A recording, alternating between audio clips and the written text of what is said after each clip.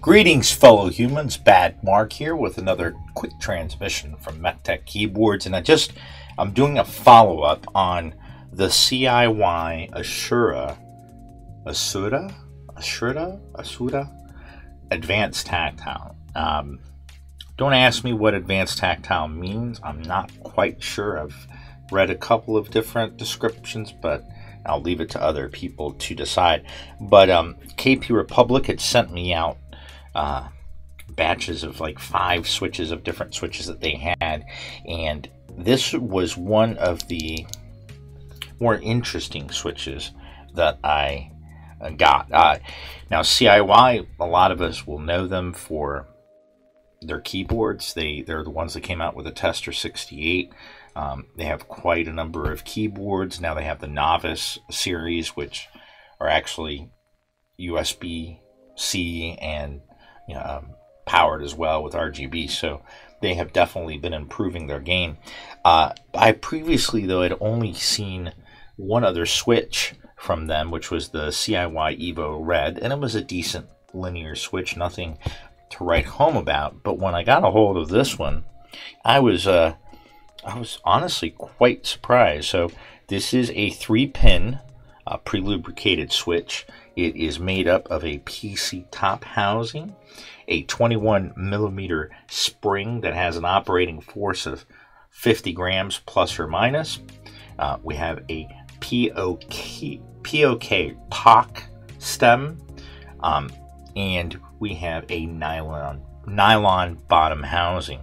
Now, the total travel on this is 3.3 millimeters, so it is a long pole stem.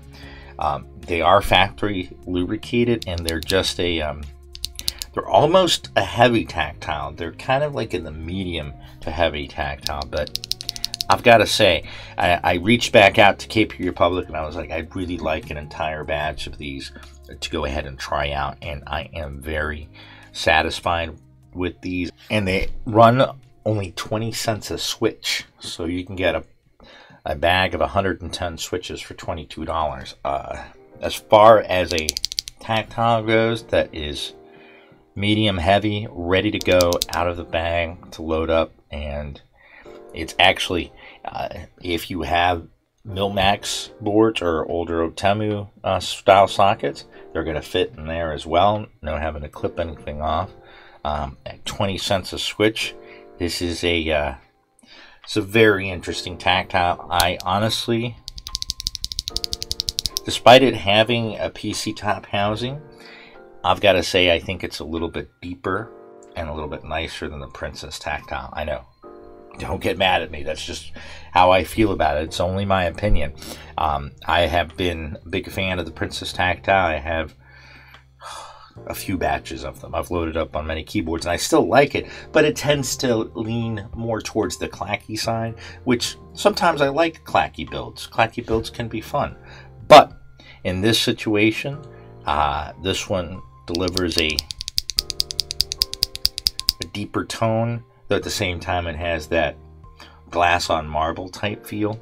So anyway, I have loaded them up onto this Mod 007, which I have replaced the PCB with a flex cut, a per key flex cut PCB, and I also added a layer of LDPE plastic as well as PET plastic. And I'll have another video on that, or actually should already be online, for what I did with this one. Now, on that sound test, I had some OEM Nautilus keycaps, and I was positive that I had a set of Cherry Nautilus keycaps, especially since those other ones were missing a few keys.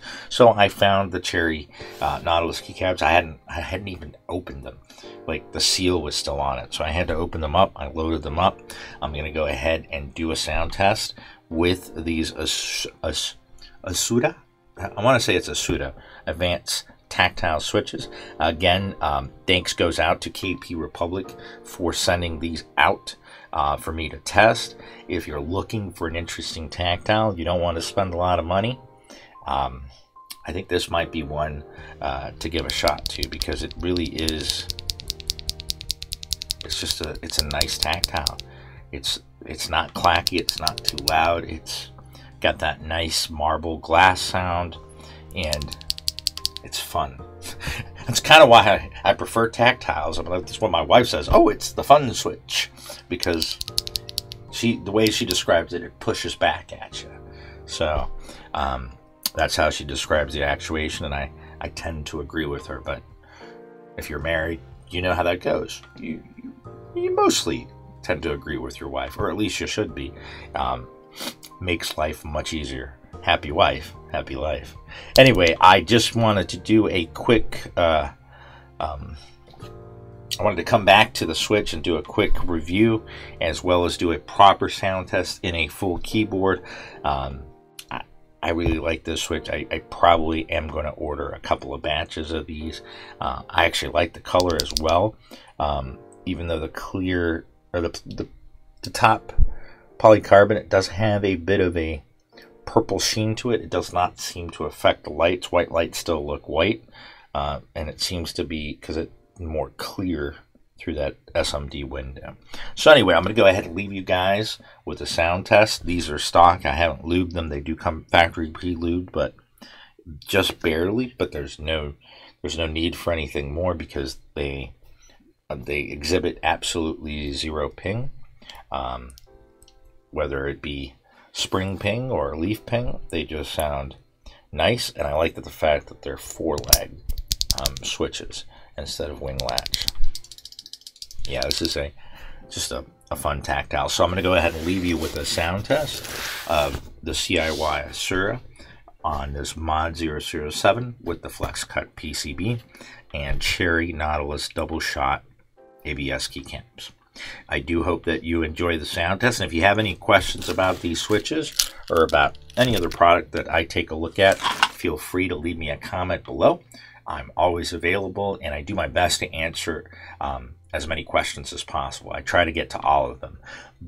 So if you have any questions, shoot them down below, or feel free to jump over on Budget Keebs, and I'm pretty much always online, either on Reddit or on our Discord server, discord.budgetkeebs.com.